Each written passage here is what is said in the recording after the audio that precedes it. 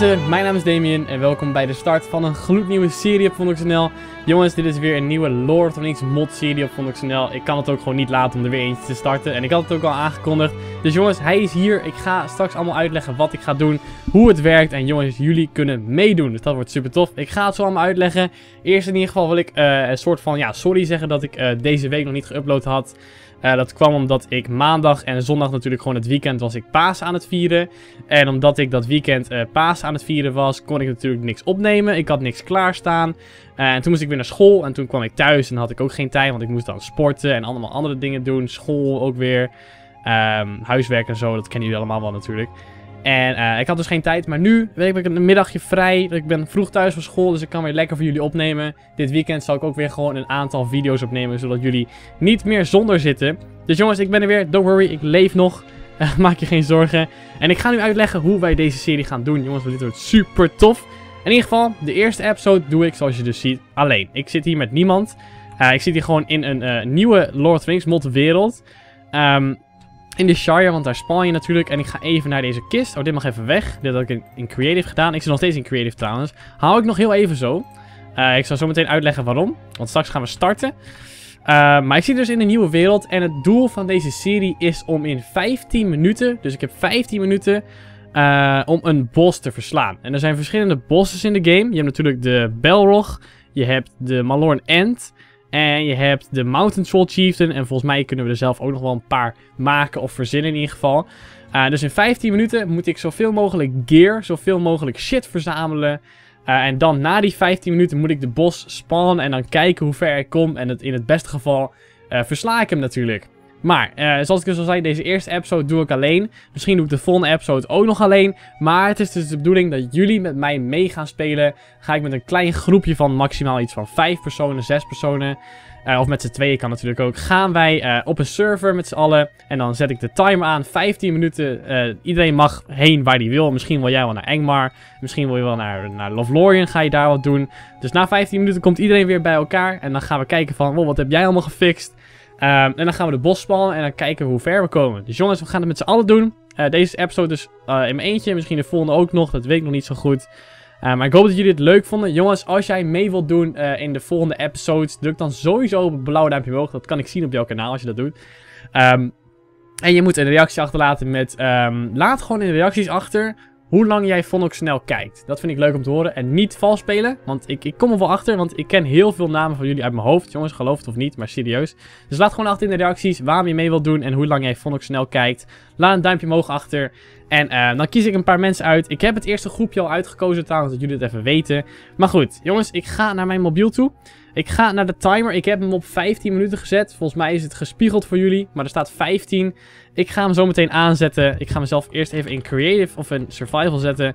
En dan gaan we ervoor. Oké, jongens. Timer. Hij staat hier. Oh. En even kijken. Start. There we go. Oké, we gaan af. Het is begonnen. Shit, wat ga ik doen? Damn. Oké, laten we eerst gewoon even tools maken. Even beginnen met tools. Oh god, deze timer maakt geluid. Dat is vreselijk irritant. Ik zweer het je, ik hoor een tikgeluid. Oké, hier word ik heel zenuwachtig van. Hou op. Oké, hij gaat weg. Oké, there we go. Ik leg hem even daar neer. Niet storen, jongens. Ik moet gewoon complete focus hebben. Hopelijk gaat dit goed. Je zou denken 15 minuten is best veel.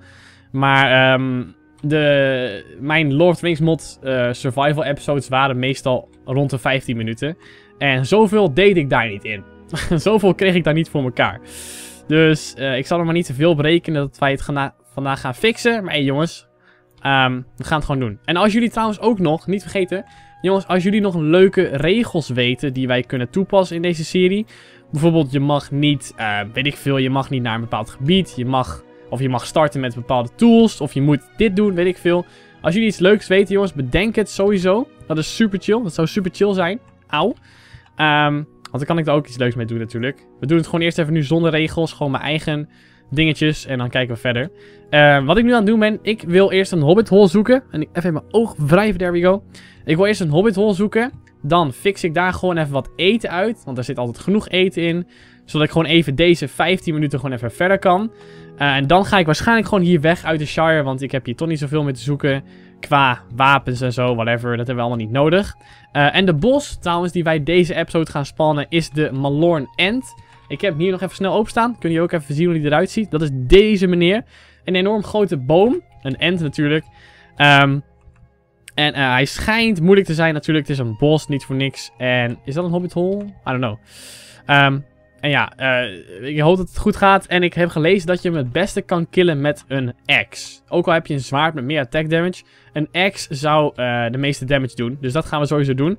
En ik wil proberen om flint en steel te gaan fixen. Want daar stond er ook in. Je kon hem het beste verslaan met een axe en met vuur. Want het is niet voor niks een boom. Dus jongens, een axe en vuur, een axe en flint en steel en een beetje armor. Daar ben ik al tevreden mee.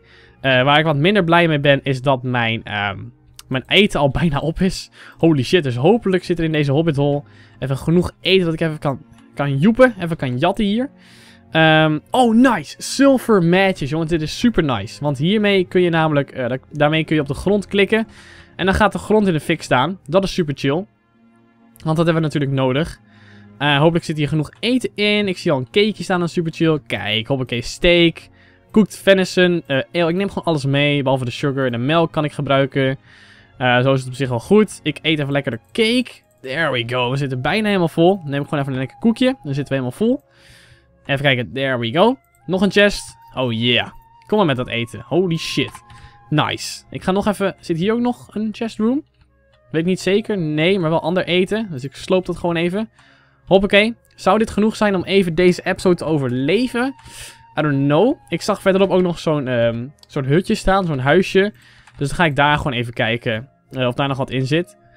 En hopelijk heb ik dan genoeg, want dan kan ik verder. Want ik moet echt focussen op de armor en de wapens.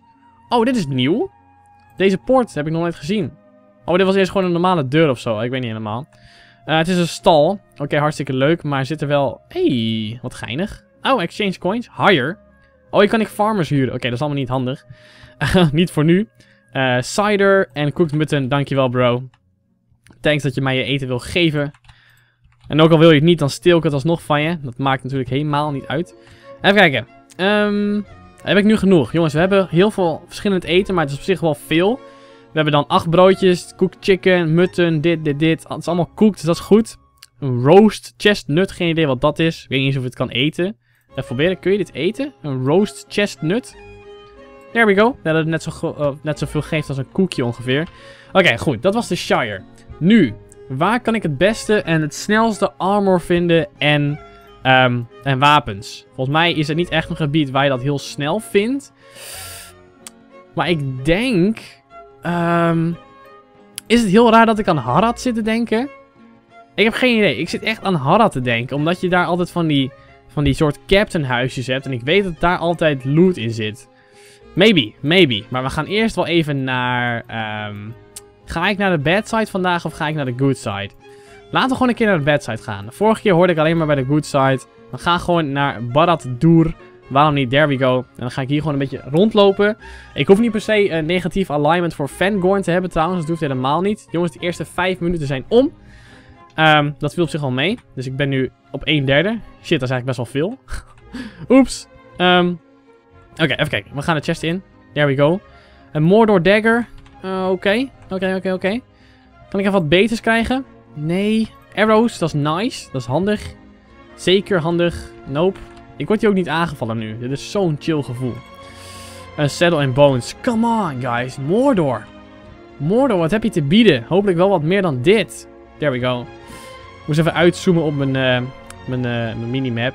Maar daar zit ook niks in, toch? Oh god. Het beste zou ook nog zijn als ik een... heb ik dat zadel meegenomen? Shit, ik ben toch ergens een zadel tegengekomen. Was het nou... Ben ik nou retarded en was ik hier nou net een zadel tegengekomen? Of niet? Of was het in een Shire? Want een zadel zou serieus best handig zijn als ik een fucking warg of zo kan temmen. Want dan kan ik heel snel om de bos heen lopen en zo. Dat is veel chiller. Oh ja. Saddle. Oké, nice. Dan ga ik sowieso hier een warg proberen te fixen. En ik hoop dat dat kan zonder enig alignment. En ik heb geen idee of dat kan. Maar dat gaan we dus ook leren. Jongens, we gaan heel veel leren in deze mod vooral. In deze serie. Van de mod in deze serie bedoel ik. Want we moeten natuurlijk de snelste manier vinden om alles te fixen. Is ook handig voor Project Mother Earth straks, als we beginnen. Dan kan ik snel chop. En dan heb ik dikke armor en alles, wat we allemaal hebben. Orc Drop, dat is heel handig. Daar word ik veel sterker van. Nice, thanks. Ik moet even wat eten alweer. goddammit, het gaat snel naar beneden. Daar is nog een kampie. Ga ik ook nog even heen. Er zit volgens mij trouwens niks in deze pits. Volgens mij zitten daar alleen spinnen in. Maar ik kan natuurlijk even een kijkje nemen. Ik kan natuurlijk even loeren. Hallo? Hier is volgens mij de ingang. Hallo? Yes, there we go. Volgens mij zitten hier allemaal spinnen in, of niet? Oh, wargs. Oh! Misschien kan ik wel een warg... Ja, maar hoe krijg je die warg er dan uit? Dat is wel een ander dingetje. Goed, er zit wel een kist in. En die kist ziet er eigenlijk best wel speciaal uit, aangezien die helemaal hier zo staat. En er zit raw venison in. Oké, ik neem het wel. Oh, ik moet weer mijn ogen wrijven, jongens. Holy shit. En voor de rest heb ik niks nodig. Kan ik een warg temmen nu al? Kan dat? Oh, shit. 50 Mordor alignment. Are you kidding me? Oké, dan hebben we dus een paard nodig, want dat kan wel. Heb ik appels? Juist. Oké, we gaan een paard fixen. Ik moet echt die tijd in de gaten houden. Wij hebben namelijk nog... We hebben nog 7 minuten. Oh jee. Oh shit. Wacht even, ik zet hem even dat hij niet meer uitgaat, het schermpje. There we go. Jongens, wat moet ik nou doen? Oh ja, volgende. Ik moet naar het volgende kampje. Ik word afgeleid door van alles en nog wat. We moeten daarheen. Oké, rustig Damian. Nog 7 minuten. We gaan dit kunnen. Dit gaat ons lukken. Jongens, heb vertrouwen in mij. Ik ben sowieso heel blij op die orc draft die ik nu heb. En we kunnen natuurlijk ook zelf gewoon een axe fixen ergens. Of gewoon zelf craften natuurlijk, dat is no problem.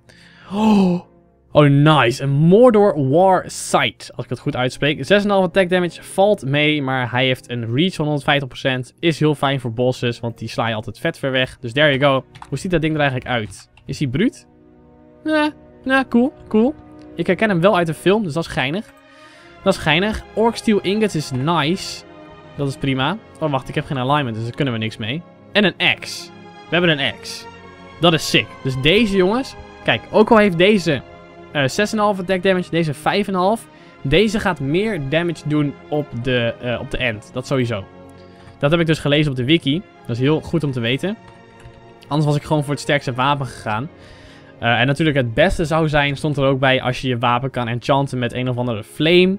Of je boog met flame, met fire, shit. Als je dat kon doen, dat is het allerbeste geweest. Maar ik heb sulfur matches en dat is op zich ook wel prima. Dat is wel prima.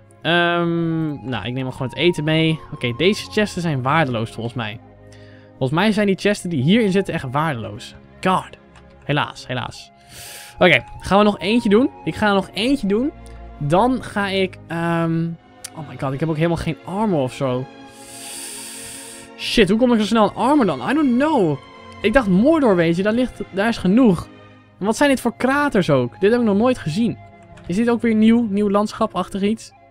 Jesus Christ, Mordor, je bent enorm, maar je bent vreselijk slecht voor loot. Damn. Ik heb me niet heel goed voorbereid hierop, jongens. Ik dacht gewoon, oké, nieuwe serie, let's go, ik heb er zin in. En ik had niet echt al goed nagedacht wat de beste plekjes zouden zijn. Want dat is op zich ook niet leuk om te weten al. Want dan moet ik natuurlijk gaan leren, ook van jullie. Dus jongens, please help me out in de reacties. Ik heb jullie tips nodig. Poisoned Mordor Dagger. Dat is fijn. Kunnen we hem poison geven. Dat is een status effect. Doe ik meer damage. Sticks, waarom niet? Hey. Oké, dat is genoeg. Wij gaan nu naar Rohan. Dus we gaan gewoon naar de Helm's Crossroads. I don't care. We gaan naar Rohan toe. En even kijken hoeveel tijd ik nog heb. Ik word helemaal gestrest hiervan. Dit is niet chill. Dit is geen fijne opname om te doen. 4,5 minuten hebben we nog. Oké. Hier staan heel veel paarden, dus dat is meteen goed. Tuurlijk. Rohan, paarden, altijd. We gaan even wat sla eten. There we go. Nog een slaatje. Oh, nee, dat kan ik beter met deze doen. Hoppakee. En ik pak even de... Oh, wacht, ik heb helemaal geen appels nodig, toch? There we go. Hopelijk vind je mij heel snel leuk. En doe je niet 4 minuten 10 erover om je te temmen. Hopelijk niet. Dat zal het zijn, jongens. Als die paarden zo lang duren dat ik daarna gewoon niks meer kan. I don't know. Een boog zou ook nog chill zijn om te hebben, trouwens. Een boog zou ook nog erg chill zijn. Come on, bro. Really? Oké, hier. Neem 1 appel en laat me nu op je zitten, oké? Come on. Je hebt een appel gekregen. Yes! Oké, die appels doen altijd de truc. Dat is goed. That's good to know. Oh, even kijken. We zetten dus dat zadeltje op hem. Hoppakee. En let's go. We hebben een paard. Dat is goed. Nu ga ik denk ik gewoon hier een beetje rondstruinen. Kijken of wij hier nog iets kunnen vinden. Aan armor. Want dat heb ik echt nodig. Want ik heb wapens. Ik heb die orc drawth. Dus daar krijg ik meer strength van. Het enige wat ik nu nog wil is armor en eventueel een boog. Serieus, als ik dat heb, ben ik fucking good. Dan voel ik me al heel zelfverzekerd. Maar nu, zonder die armor, I don't know. Ik weet niet hoe ik me voel, jongens. Ik voel me lichtelijk misselijk misschien. Want dit gaat straks helemaal fout, denk ik. Maar jongens, we hebben er vertrouwen in. We hebben er vertrouwen in. Ik in ieder geval wel, ik hoop jullie ook. Jongens. Oh! Nee! En de lag spike ook nog. Het plaagde me heel even zo van. Ga je het halen? Ga je het halen? Nee. En waarom doe ik dit? Ik kan ook gewoon overheen springen met mijn paard. Zo goed is hij dan weer wel. Gelukkig. Come on, hoe lang heb ik nog? Ik moet iets tegenkomen hier. 2,5 minuut? Are you kidding me? No! Oh, fuck. Ja, water. Nee, dat heb ik nodig. Ik ga hem vast wel verslaan met water. Het is een boom. Bomen leven van freaking water en zo. Waar zijn de stables en zo? Come on, ik heb armor nodig. I need some armor, man. Hoe ga ik dit doen zonder armor? Oh, ja. Yes! Kijk, als ik hem nog vraag, jongens, dan komt het gewoon. Maar hier zit niks in. Shit, dit is een kroegje. Damn. Misschien daar, dat weet ik ook niet zeker. Ik ga wel even loeren. Paard, please. Blijf staan, oké? Ik ga heel snel. Jongens, ik ga jullie eten plunderen. Thank you very much. Nice, dat is veel eten, gek. Hoppakee. Geef mij dit ook maar even. En die. Yo, golden apples. Als ik die zou vinden, dat zou echt golden zijn. Oh, ik moet ook op de muur kijken. Want die arrows, die kan ik bijvoorbeeld ook gebruiken. En voor de rest niet. Nou, dat is een zwaard. Dat heb ik niet nodig. Want ik heb al wapens. Dat is goed genoeg. Paard. Hallo? Hoe komt mijn paard nou weer op het dak? Hoe? Nee, even serieus. Jesus Christ, dat heb je snel gedaan. Dat vind ik wel knap, maar kom er maar even af, bruh. Hoppakee. Oké, hoe lang heb ik nog? Hoe lang heb ik nog? 1,5 minuut. Shit, dit gaat zo snel voorbij. Oh, ik weet niet hoe het met jullie zit. Maar echt. Oh, ja! Oh, snel. Oh, snel, please. Come on, 1 minuut 20. Come on. Kom op, paard. Oh, waarom zitten... Oh, de ingang zit helemaal aan de andere kant, of niet? Zit hij hier? Oké, prima. Laat me erin. Dicht. Oké. Please. Wat heb ik hier? Ik neem het. Oh, een boog. Yes, we hebben een boog. Oh my god. Oké, dit is goed. Mijn inventory is echt een zooi trouwens. We hebben meters niet nodig. Een kompas. Nee, dat heb ik niet nodig. Wat lul ik nou? Really? Dit is het? Ik heb een boog. Maar ik had gehoopt op armor, jongens. No, we hebben nog 45 seconden. Oh, please. Ik moet nog meteen iets vinden. Come on. Daar zit niks in. Daar zit geen armor in. Ik ga het niet eens proberen. Oh, misschien... Oh, ja. Misschien is hier iets op de muur. Dat is onze enige kans. 30 seconden. 30 seconden. Oh, shit. Kijk op de muur. Nee, wel een arrow. Die neem ik. Alle arrows zijn welkom. Wow, hoe komt hij helemaal hier? What the fuck? Brood? Sure, I'll take it, bruh. Ik neem die en die. Hoppakee, ik neem alles. Genoeg eten hebben we. Jongens, eten is geen probleem. Deze poging. Dat sowieso niet. We zitten goed met eten. Oh, nog 10 seconden. Oh, god damn it. Oh, god. Ik heb geen armor. Dit is dramatisch. 3, 2, 1. En het is over. Ja, daar gaat hij. Oké, haal maar op. Oké. Holy shit. Oké, laten we even een beetje inventariseren wat wij hebben. Want dat is niet heel veel en het wordt donker trouwens. Oké, goed om te weten. Ik heb deze 2 wapens. Ik ga eerst met de axe vechten, dat is handig. Of dat doet meer damage. Ik heb ook een poison dagger. Dus eerst probeer ik hem te hitten met deze. Dan krijgt hij die poison effect. En dan ga ik gewoon verder met de axe. En dan met de war sight. Ik heb ook een rohirric sword, dus dat is ook prima. Ik doe even al het brood hier. De cooked chicken. Gewoon de dingen die het meeste geven. Cooked venison. Ik heb geen idee. Die moet ook nog even bij. There we go. En dan hebben wij nog sulfur matches. Daarmee kan ik hem in de fik steken. Oké. Jongens. Oh, goed. Goed. Ik weet niet zeker of ik hem hier kan spawnen. Maar ik ga het proberen. Ik pak mijn paard. En hey. Ik heb niet gezegd waar ik hem moet spawnen. Dus als ik hem hier kan spawnen. En ik weet niet zeker of dat kan. Volgens mij moet het in Fangorn. Maar dat weet ik niet zeker. Dus ik ga het gewoon hier proberen. Dus ik ga hierin. Ik ga hem gewoon hierin spannen. Jongens. Hey. Waarom niet? Ik mag dat doen. Oké. Het moet op dirt. Dus ik zet hem gewoon hier neer. En dan moeten wij eventjes in game mode 1. En dan moeten wij ons een corrupted sapling geven. Deze. Corrupt Mallorn sapling. Hiermee spawn je hem. Als je deze op de grond zet, dan komt hij eraan. Fuck die crafting table, die heb ik niet nodig. En we doen het gewoon even zo. Oké. Als het goed is, spawnt hij meteen als ik dit doe. Oké, hij begint iets te doen, maar ik weet niet of dat echt gebeurt. Want er zouden dan andere ants komen die sapling dan proberen te healen en dan spawnt... Oh nee, dan moet je die ants killen en dan spawnt die. Dus jongens, ik ga even afwachten, kijken of er iets gebeurt. Zo niet, dan gaan we het in Fangorn proberen. Oké, ik heb het uitgevogeld. Ik moest toch naar Fangorn toe. Want zodra ik deze plant, dan gaan die ants hem proberen te healen. En dan moet ik die ants killen. En als het goed is, spawnt dan de boss. Ik had er net al eentje geprobeerd en hij heeft hem geheeld. Dus ik ga deze planten. Dan moet ik hem killen. Dus dat wordt al onze eerste quest. Dus jongens, ik zet hem hier neer. Dan komt hij eraan. Dacht er niet makken. Oké, kijk, gaat hij hem healen? Nope. Dan mogen wij dus niet laten... Auw. Holy shit. Pas eens...